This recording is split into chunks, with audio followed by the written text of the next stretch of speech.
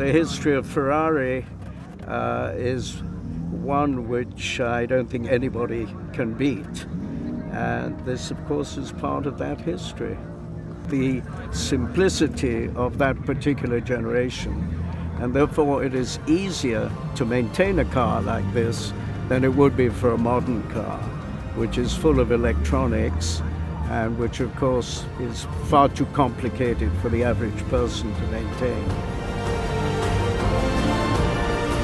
When I drive for Ferrari, and I drove for 8 years, even 9, 1 year as a test driver. So it's always, you always feel, part of the family, and it's definitely a great moment that I feel really happy to participate in a little part of this important moment.